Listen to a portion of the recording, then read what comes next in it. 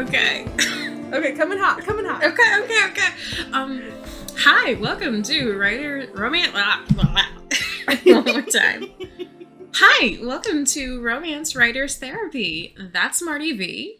Whoop whoop. I really hate that I did that. But What'd you do?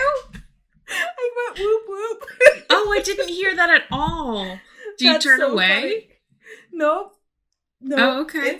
It's recorded. Don't worry, it's there. All right. And that's Kate Pryor. Oh, thank you. Mm-hmm. And see, that's so much better than a whoop whoop. No, that's just my name now. Whoop whoop. Whoop whoop. And that's whoop whoop of Love Laugh Lich. So. Yes. How you doing, Kate? I'm all over the map. Oh my gosh, me too. Oh, I mean, you've been telling me about your very busy evening. Yeah. Oh. Yeah, it got a bit intense in the house. In the B house. Just give them your address, won't you? Yeah, exactly. But what happened for you? What's got you all over the place? Oh no, I've been having like a weird couple of days where like, so I told you last week how like I sent out my arcs and I've been getting all this wonderful feedback and like just so much excitement from people about it, and so now my mornings I'm starting off like in a weird depressed space.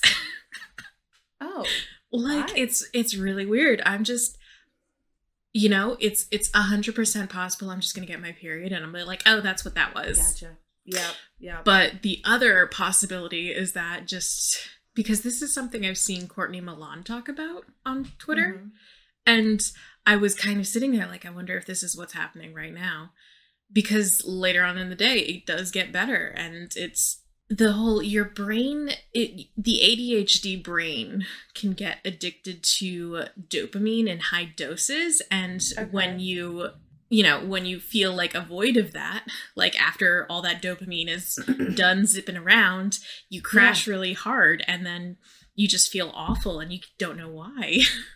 And so it's really weird because it's like I'm having these interactions that are just wonderful with people, and then like I wake up and then I'm just like, I'm exhausted and I hate everything and I cannot, like I don't even know why. And that's really interesting. It's so weird.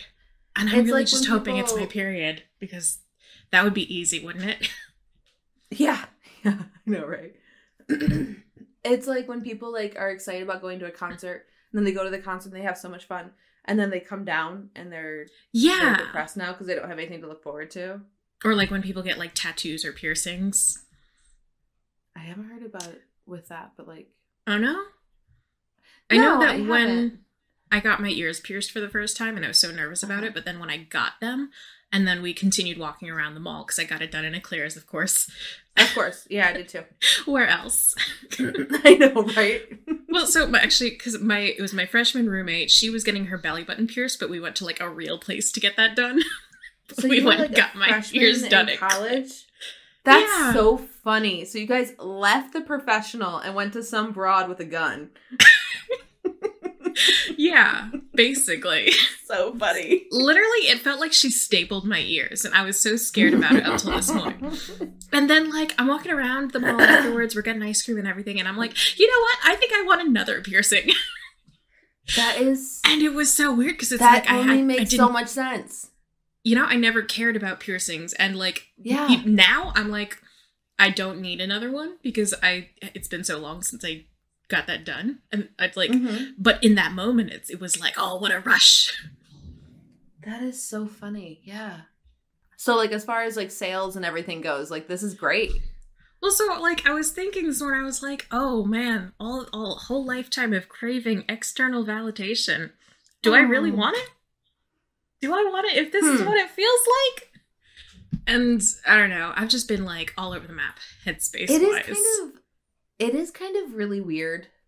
Yeah, like you said, like craving this external validation, have worked so hard in like the dark, quiet corner of your room, and now you're sharing it with people and they have nice things to say. And it's like, this is awesome. So great. Love it. But like there's a new level of pressure that's very interesting. Like, yeah, right? There's that, and it's weird. What's funny is, like, how small the amount of success we're looking at. I know! It's so tiny. I have, like, 20 positive reviews, and I love them all, right? And, like, and it's just very weird to, like, how do I put this into words? I have, like, a small group of people that are interested in what happens next in the story, right? Okay, yeah. I've never written a sequel before. Right? Oh my gosh, you've got that second book pressure. I've got that second book pressure. And then I have done this great thing where I wrote like an overarching series plot. Because I like those in books. It makes me more driven to read the next book to see what happens in the overall series, right? Yeah. And, like, so clever, go me, but, you know, I don't know how to do all of the things. So I'm really just going on instinct and like, self-editing to a point before I have editor. You know, like, it's just kind of a different level of pressure. And typically the way I write is so very much like trial and error. But, like, there are actual restrictions and, like, promises I've made to cover in this book. Yeah. And that's a totally new experience. Even if it is, like, a small number of people reading it. Right? Yeah. No, and I think it's a thought. No, just fix it in post. I don't know. The people who have had, like, really insane success, like, I can see why they get very yeah, like, not to sound like in conceited, their head about it. But no, but, like, I see I how understand people it. Get in their head why about they it. act that way when they get that, like, to that level. It's like, okay, I can see you were in just an absolutely other plane of headspace. Yeah, it makes so much more sense. Kate, do you want to talk about what we're going to talk about? Yes, I would love to talk about it. So we had, like, maybe the tiniest of discussions about this. I mean, really, like, isn't that, like, that is our personal trope. That is one of our personal tropes. That, like, every episode we're like, this is the most, like, we talked, like, we passed, like, 2 DMs, and we're like, yeah, let's make a whole episode about that. Yeah. And so, yeah, that's what we've done. So. I love how much plotting and planning goes into our podcast. Our podcast. Our podcast. That TM. Is that worth TMing? I mean, I think so. I think you put your hat on that. That all one's right. mine. I claimed it. Sort of thing. Official podcaster. I don't know if everyone will understand it, but I love it. I don't understand it. I'm just saying it. So we decided that we're going to do a series like we did last season. Yes, with Gwen Hayes' Romancing the Beats. Yes. But what we're going to do is we're going to take trope and we're going to have a conversation about the mini tropes inside that trope. Kind of have an in-depth trope analysis. Yeah, and the things about that trope that, like, excite us to read and write. Yeah, and, like, I think there's been so much discussion, I think, in the book communities about, especially romance, about trope-heavy marketing. I think a lot of people, like, you keep seeing this, like, this topic come up and people talk about it like, oh, I'm sick of tropes. And people be like, tropes are the foundation of storytelling. What are you on?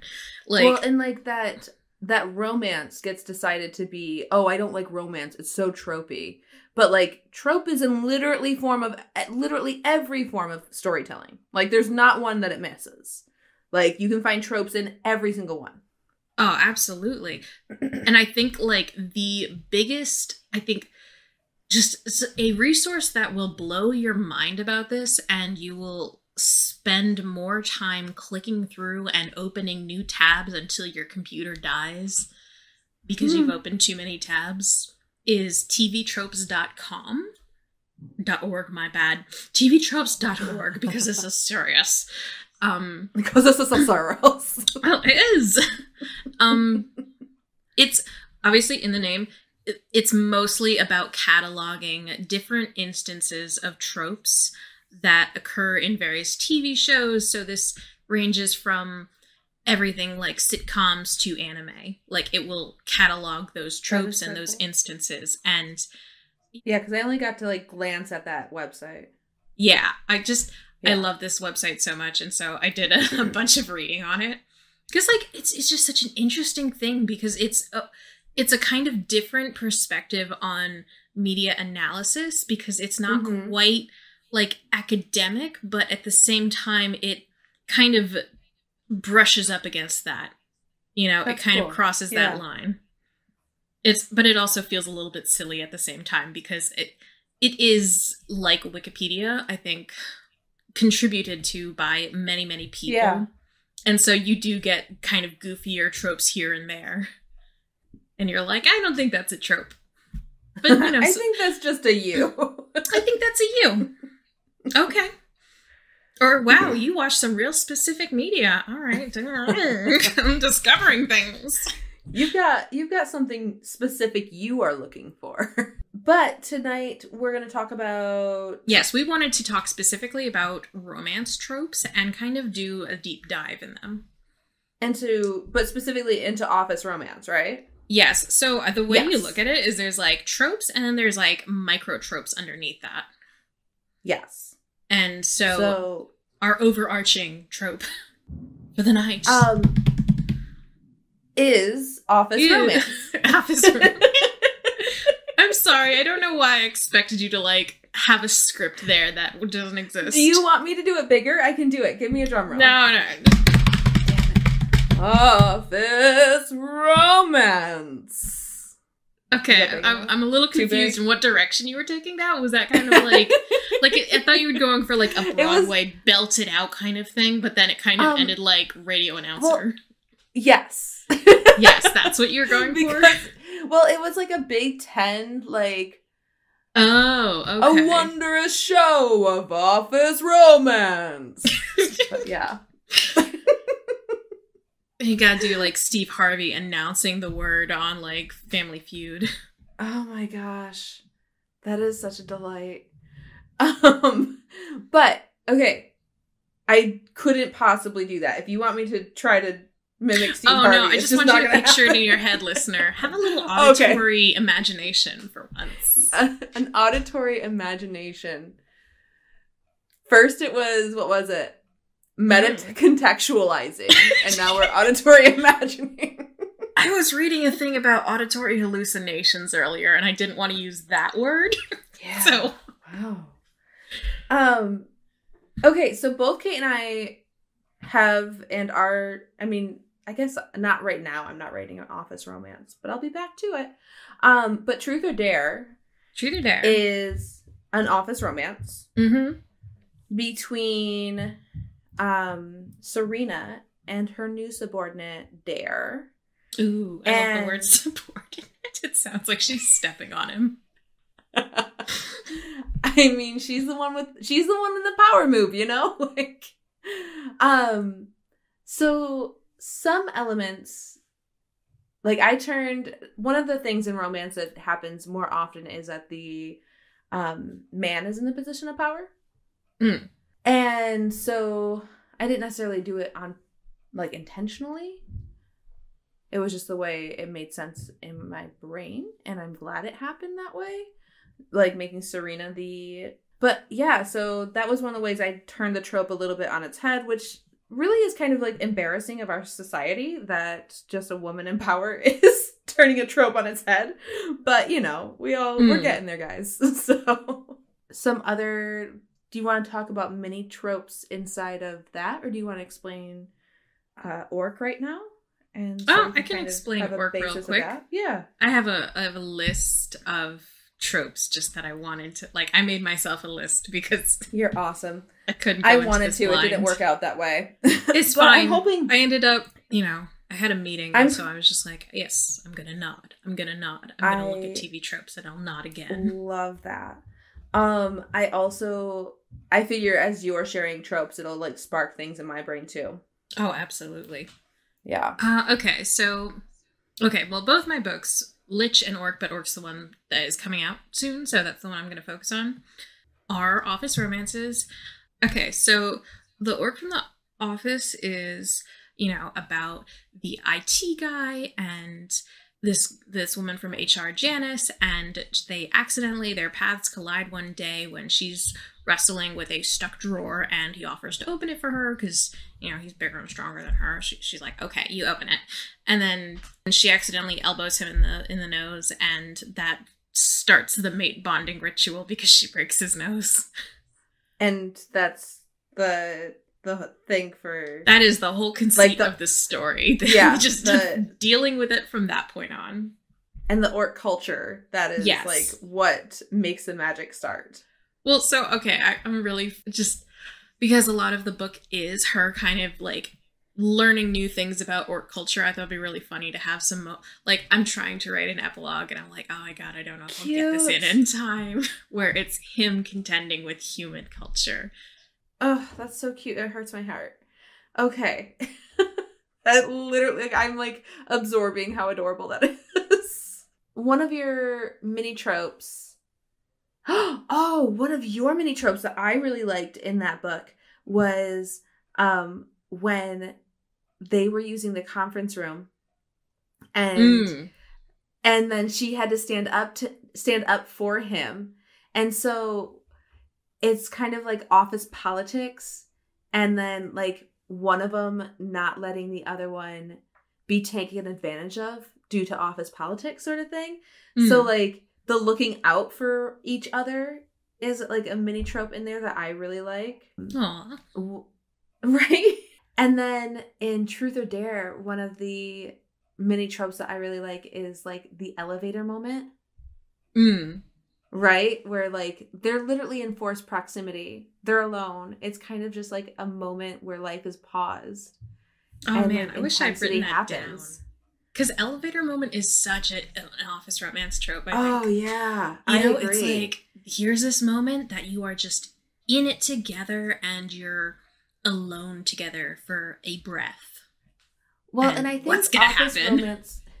Exactly. Anything can happen. You have closed doors. And and you have an emergency stop the elevator button. Yeah. And so I think also office romance is different than the blanket of workplace romance, right? Because if it's a flower shop and the tropes are different there.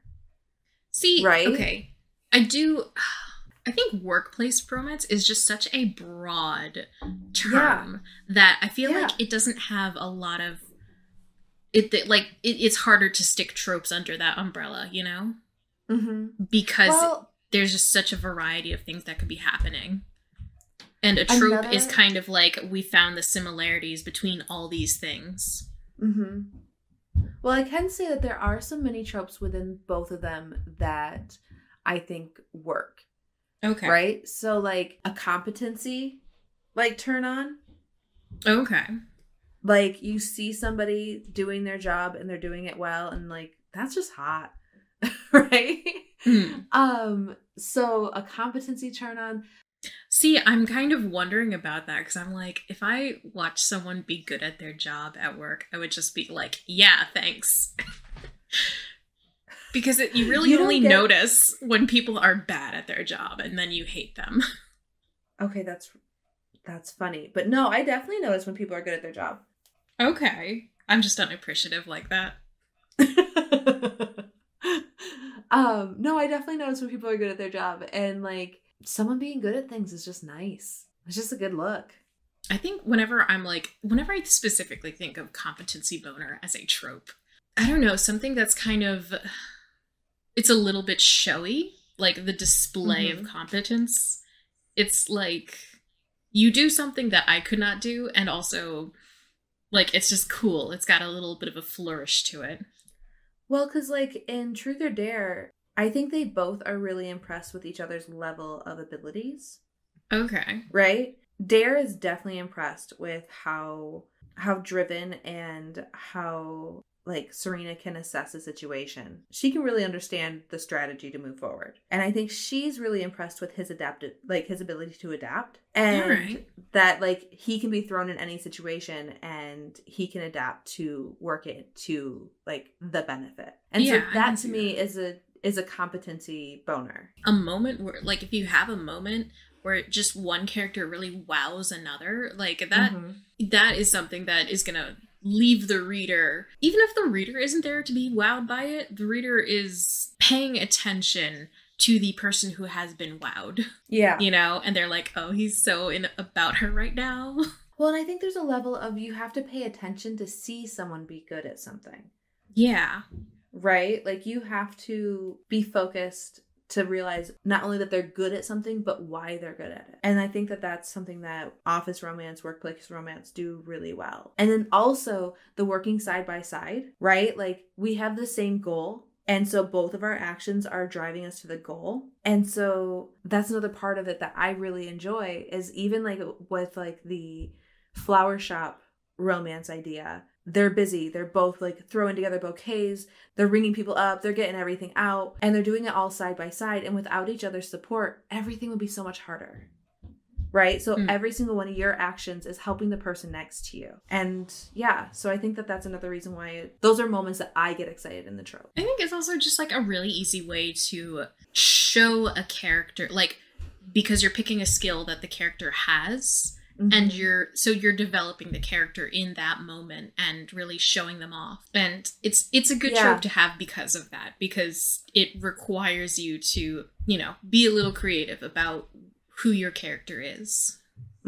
Not that we don't sometimes end up in jobs that don't necessarily fit our personality. It definitely happens. But like we've talked just this past week about like a job that would really depict a certain personality, right? We did. And yeah, when we were talking about like DNR, I was so stuck on that DNR ranger. Oh, right. Oh, yeah. Oh, and we discussed, okay, now I remember the conversation. Yeah. We discussed that like that job wouldn't work because it doesn't work with like the character in your head. But because that's definitely seemingly a job you don't accidentally get. But like the jobs that we fall into a lot of times do tell a lot about who we are, right? Okay, like, yeah. And so I think just at its base level, this trope can tell you a lot about the character based on like they're working in an office or they're working, you know, at a flower shop. Because nothing else is in my head. They're working as a DNR Only ranger. Flower shops. Only flower shops. See, I love the idea. Like, okay, just kind of like a tangent. There's like, I think a handful of like workplaces that like fan fiction writing people, like it's like there's 3 jobs collectively. You can be a firefighter, you can work at a flower shop, a bookshop, or a coffee shop. There is nothing else. That's the only that makes the world go round. Okay, that's it. That's it. Because I don't. We got 4 stops. Rarely have I read a just fan fiction where those jobs, like where someone had something that wasn't that job, you know?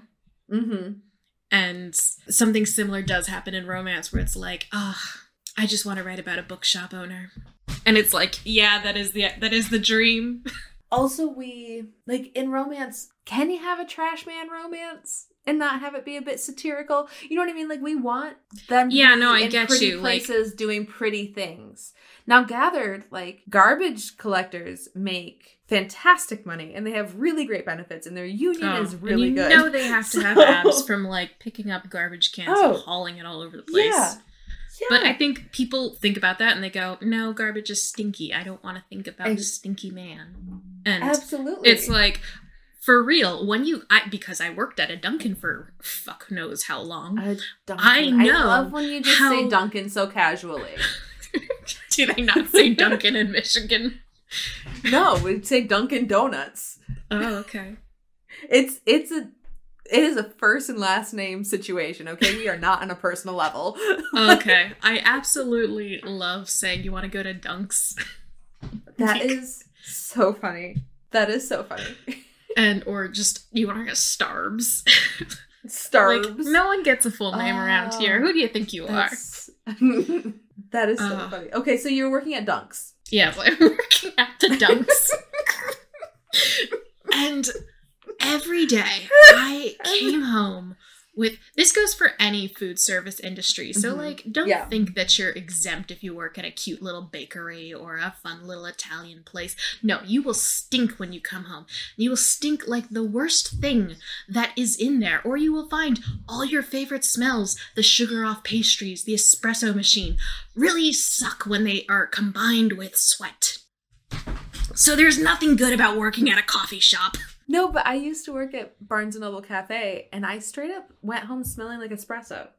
Yeah. I smelled delicious. No, I smelled delicious. How? It was, like, in my hair. I literally would, like, smell my skin in the car. I smelled so good. So, Kate, I think you're wrong.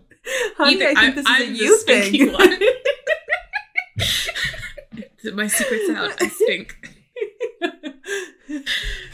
This is why I like my friends in Michigan. Oof. I like a Great Lakes between us. Oh, man. No, I think... I don't think you're actually stinky, Kate. No, I get you. Because, like, when I worked at Home Depot, when I was walking around outside all day, watering plants, because that was my job. That sounds lovely. It sounds really hot. That sounds terrible. It was hot, and I did try to, like, not get sunburned. But there were a lot of bees, and there were a lot of customers asking me questions I wasn't qualified to answer. So and funny. Also, I love everything about that. I keep on picturing you trying to get the bees away while you're spraying yourself with water. Like the hose is just really going wild, and you're like, oh, God, my face! I don't want to talk ill of Home Depot, because my aunt manages a Home Depot. So that's actually not allowed in this house, but... Okay. That's, like, actually big deal alert, because, like, Andrew actually worked at a Home Depot for a while. And, yeah, I mean, being a manager of one of those things is kind of a BFD. Like... Yeah, and... Yeah. But so, like, the worst thing was, they were like, we're such a big, wonderful family here. And I was like, yeah, everyone says that, whatever. And then, like, I worked in the garden center alone for so long, and... Then one day I went in to like run to the bathroom, and I found out that they've been having bagel breakfasts where they ask everyone what they want, and then someone goes to the bagel store and gets everyone bagels without me. I had worked there for months, and I had not known about this, and I was like, I don't even want to be here anymore.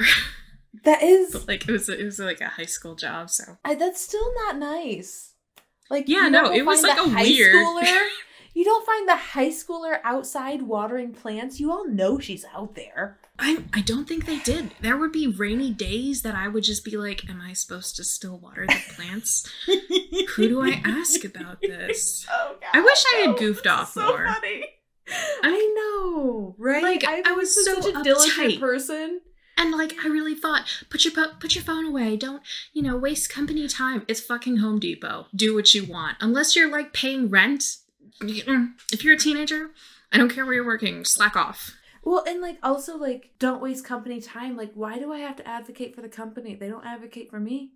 Yeah, they're not buying me bagels. Get the fuck out. They're not buying me bagels. They are not buying me bagels. Literally the only person. I'm taking this to HR.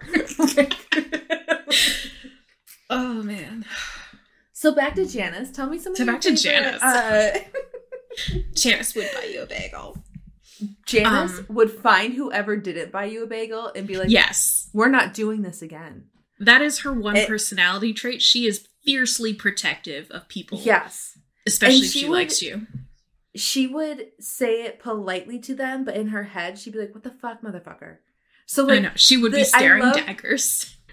That is another trope of The Office that I absolutely love, where like there's the professional behavior on the outside and then the internal monologue that's not professional at all. Oh yeah, I love that. And like not even just in like a conflict situation, but also in like a romantic situation where they are thinking like, I should not be subjecting you to such terrible like things in my head, but I am. But on the outside, they're totally behaving properly. Mm. And I think that's delicious. It is. So I actually have a list of tropes I want to get to. Okay, please. Please. Because apparently I didn't write them down, but I'm like, all my thoughts. Okay, so there's the against company policy as a micro trope, which is in the orc romance because mating is against company policy on company time. It is also in Truth or Dare. And like it is kind of like it is a real life thing that like if someone is in, especially if there's like a power dynamic over you, then you should not date them. You should really think about not dating them. But I think but this is fantasy. Yeah, it's safe. Yeah, you can do what you want. It's safe. Yeah, read the books you want. Like, it's fine. Enjoy. Yeah. Like, okay, so what's your... Oh, go ahead. That is the fantasy. It's this person is they're off limits for one reason or another. Yeah. Either you have power over them or they have power over you. Or it's just, like something... It's forbidden. Forbidden fruit is the trope. And I think that's a really delicious way to start, I think, a romance. I don't think it can sustain it the whole way. But I think it does...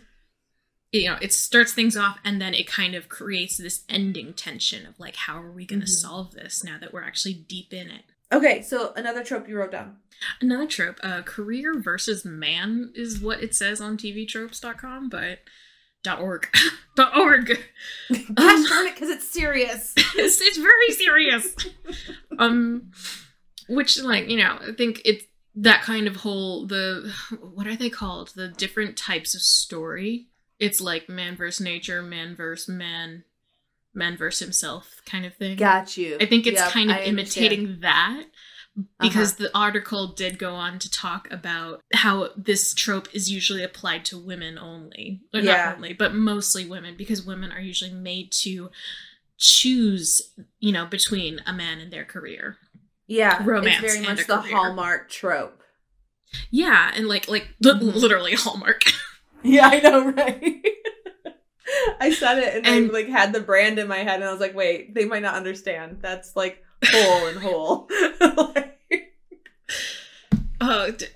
Like whole with an H and O. Whole with a WH. Because when we were saying wholehearted, okay, yes, all right, all right, yes, but okay, yeah, but that is kind of a tension creator, and that I think that's maybe it's not as delicious a trope as the whole forbidden fruit part, but it is that aspect of like it is very like common in the office tropes for like that to be your kind of final tension. The other one, actually, the next one on my list is possibly my favorite because I have three different names for it. Desk sweep of passion. / professionals do it on desks / pencil pushing. Oh my god, you're so funny. Oh no. I think it should be called that. Like, the first one describes it perfectly, but I do think pencil pushing is the best name. That's so funny. Please repeat them. I think the middle one's actually my favorite, but I don't remember Professionals what it is. do it on desks. Yeah, that's really funny, but pencil pushing is the one. Pencil for sure. 100%. And this episode has a name. Okay. Oh god, that's so funny. Glad we found it. Because I'm picturing the pencil pushing with fingers, and then I'm picturing the penis. No.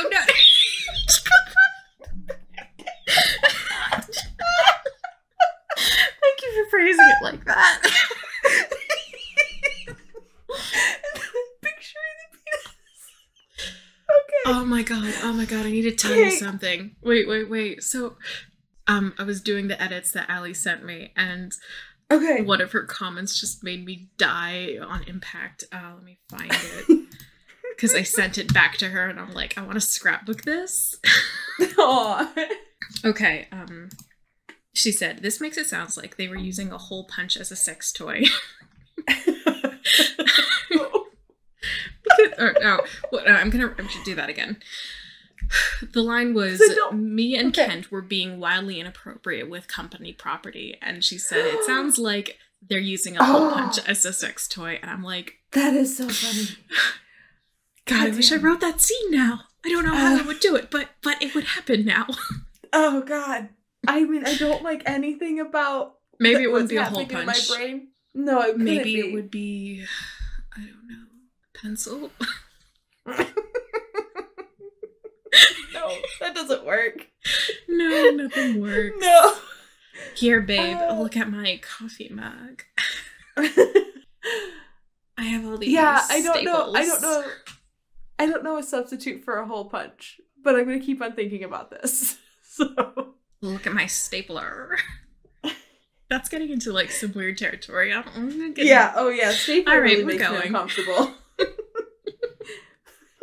Okay, so the other tropes are sexy secretary, which I think is, just kind of well known. And I think that's kind of what I was doing in Love Laugh Lich. That's basically Lily's only personality trait. No, she's good at her job too. She is. No, and like you are really boiling her down to like her trope, but she's a full-fledged character. You did a great job. I mean, when I was writing her, I was very much like when I was reading those chapters aloud to our little writing group, the Smut Coven. Yes. The Valley Girl accent I did for her was this is her personality. That is so funny. Yeah. I just wanted her to like have that air, but also be like super competent. Just a little twist. I love that because I feel like for one thing it's very sexist how much we decide how particularly women talk.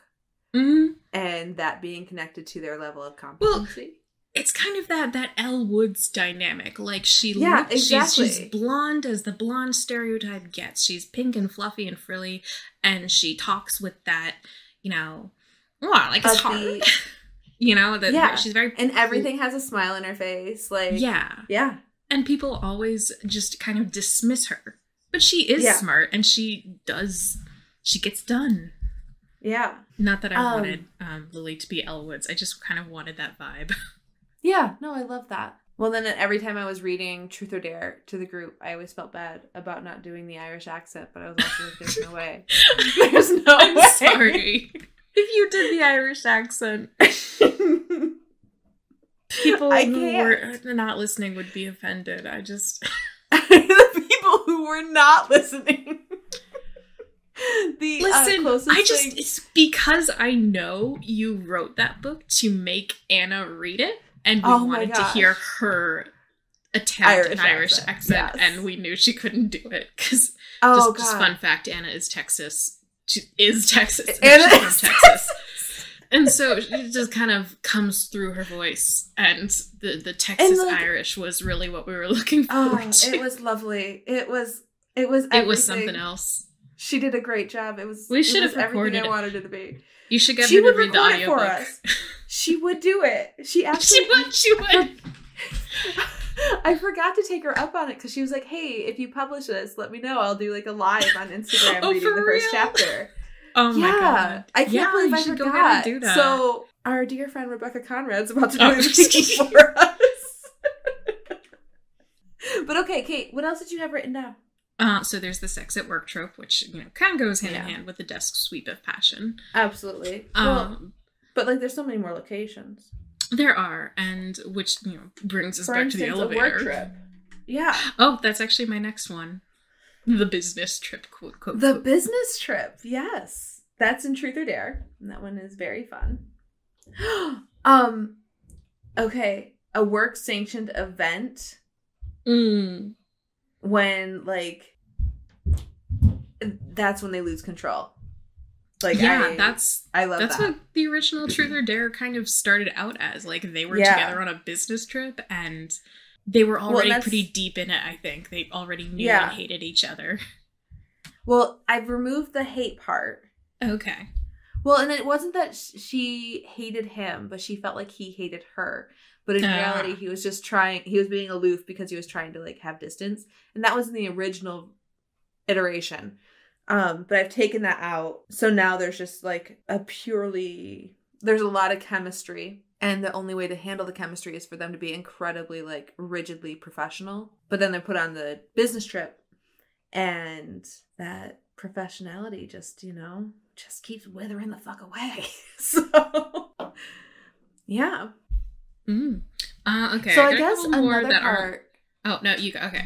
Ooh, another one I love is like when you have the like workplace attire, right? So workplace like a suit. attire. Okay. Yes. And then they see them outside of work and they see them and then you get to wear their like own work.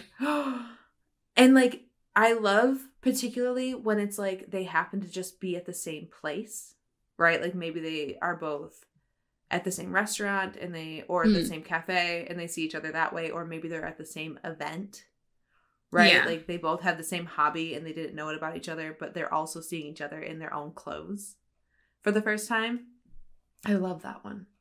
Oh man, not to be a weeb, but like that's a trope in a lot of like romance manga.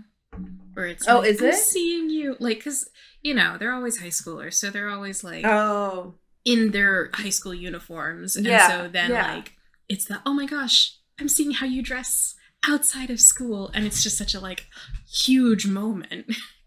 That's so funny.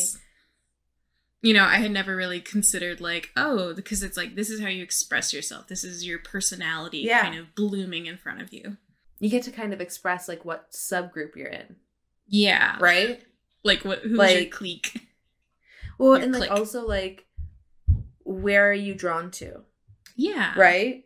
Cuz like I can only think of like, forever ago. But like if you're emo, you are drawn to emo music. Like we know who you listen to these days. You know what I mean? Like and so it's a great way I missed the emo era. I wish I'd grown up in it. Like, I would like by like 2 years. 2 years.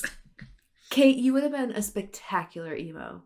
Oh, like, no, I wouldn't have been. I didn't have enough hair. Like, I didn't have access to hair dye, and that's really what I needed. I was somewhere around, like, scene kid.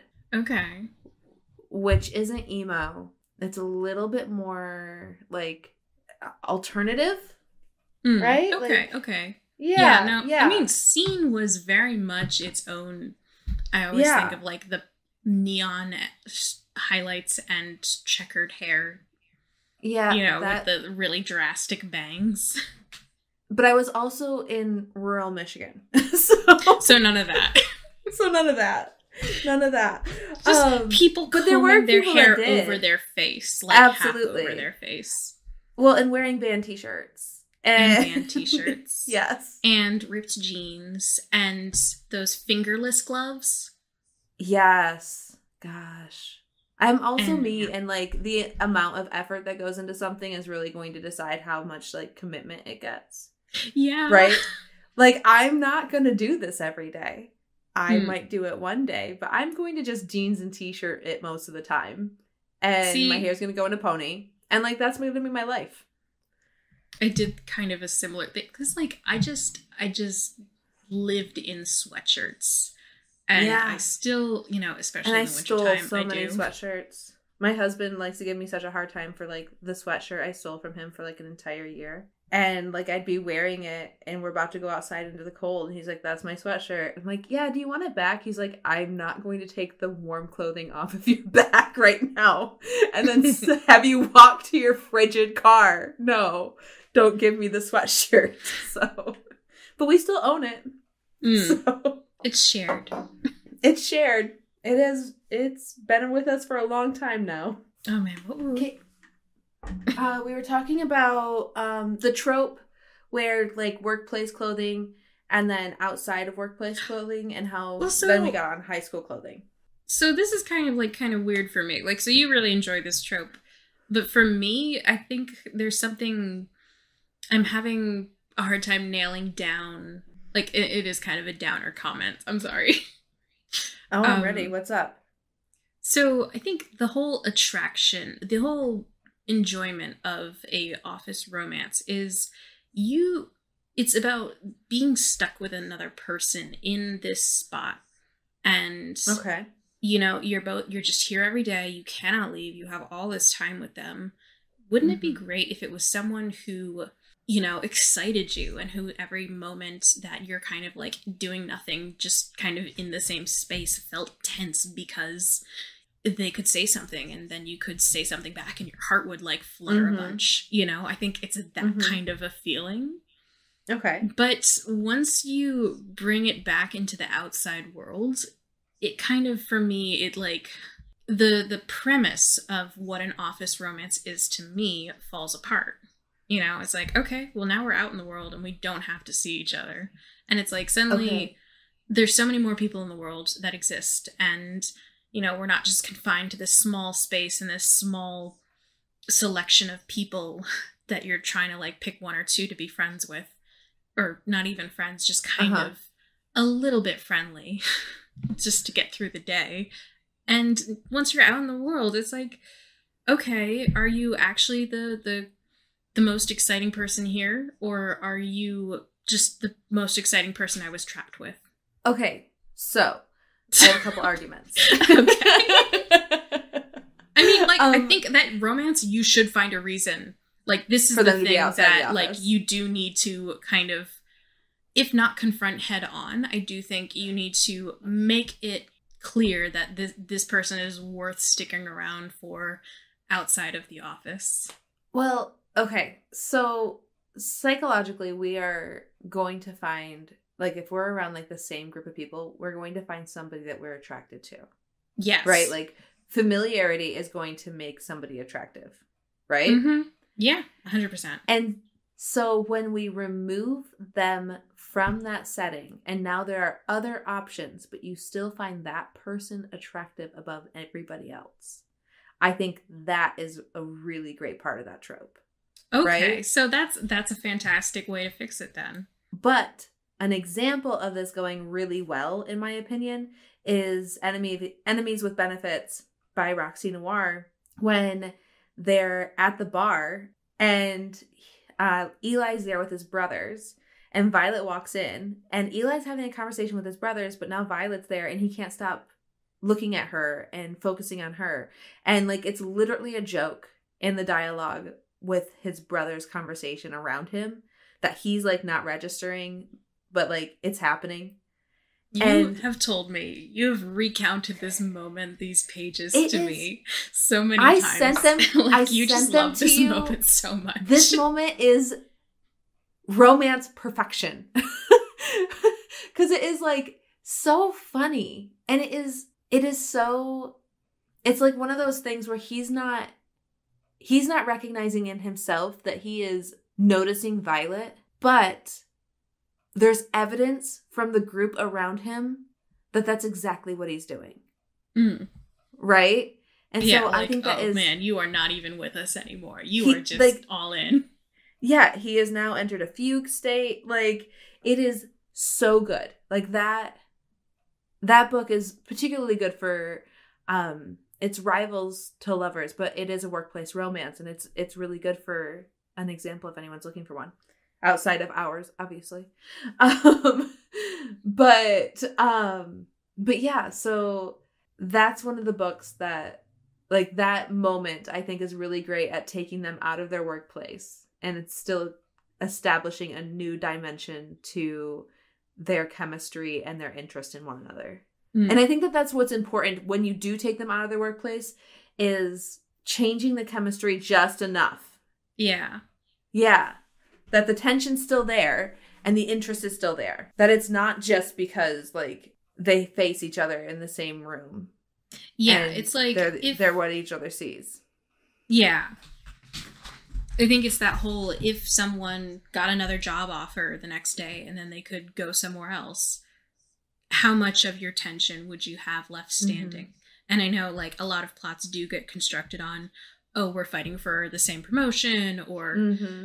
Where, like, we can't do this because, you know, I'm your subordinate, or you're my subordinate, one of those. Mm-hmm. And, you know, like, there are internal reasons, but I do think there should also, because I think at some point the reader does start to wonder, like, okay, you've been thirsting for each other for 60-70% of the book now, and it's like, mm-hmm. well, if you're so serious about each other, and if the job isn't like a huge, this is the job of my life, this is the passion I've been training 20 years for kind of thing, mm-hmm.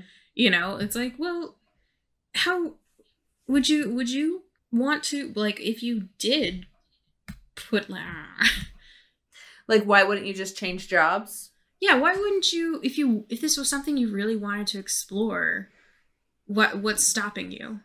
What's stopping you from making it work? Well, I think there's a lot of roadblocks you can put in. Right? You can. You couldn't put in a lot of roadblocks, but yeah, especially saying, like with the American health system.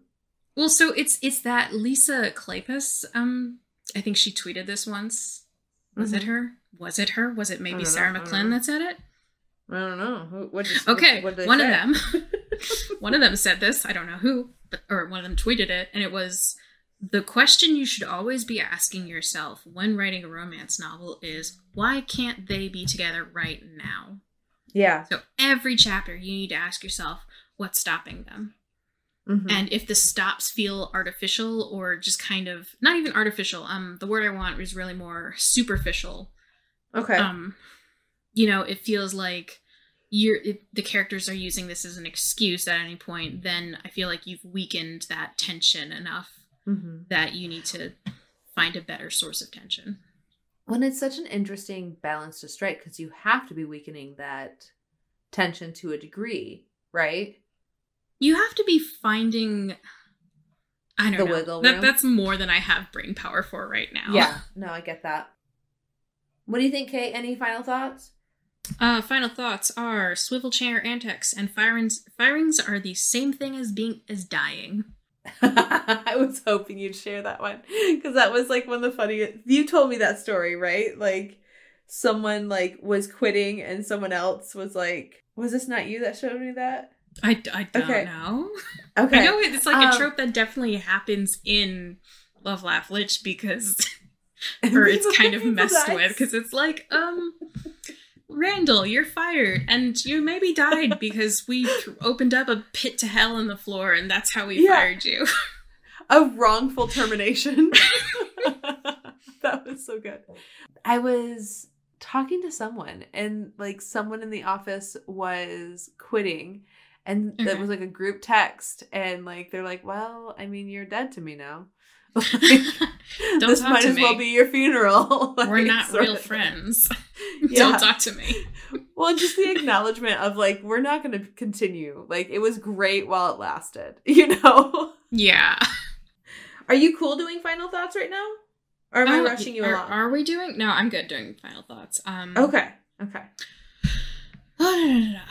Final thoughts are, I think where you work is like such a fantastic place to kind of let your mind wander and kind of come up with scenarios. But at the same time, it's like, actually, no, scratch that last part. There's no but.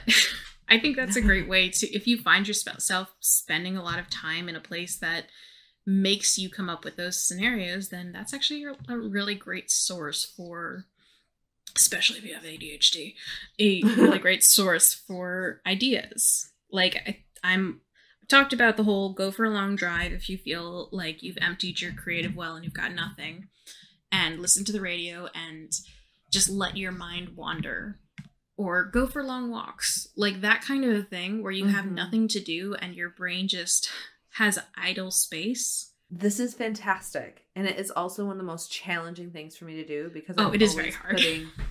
I'm always putting input in, right? So like I have a podcast going, I have books going, I have music going, like I am always putting input in. And so like when I'm realizing like I have nothing in the well, I'm like, okay, stop listening to everything and just think. Like just let your brain be. And that's a really hard thing to do. It is hard to do. I always find myself doing it best when I'm not trying. And I think not trying is such a hard thing to, especially when you're always in trying mode. It's like, how do I turn it off? All right, what's yours? Okay, mine, because I just put my husband and I just put my desk in my office and I have an actual door and a comfy chair. So mine is like, have a comfy place to work. Yeah. Aw, that's nice. I like that. Yeah, I'm excited. It's nice. It'd be weird to put yourself in a deliberately uncomfy place, but like, I get you. Make your space optimized for yourself. Yeah. So the places that we're at? places that we're at. You are on TikTok and Instagram and Twitter. Mm-hmm. As at Marty V Author. That's me. That's pretty much you everywhere, right? That's me everywhere, yeah. And then Kate is same situation at by Kate Pryor at TikTok, Instagram, and Twitter. I have a newsletter. Kate has a newsletter.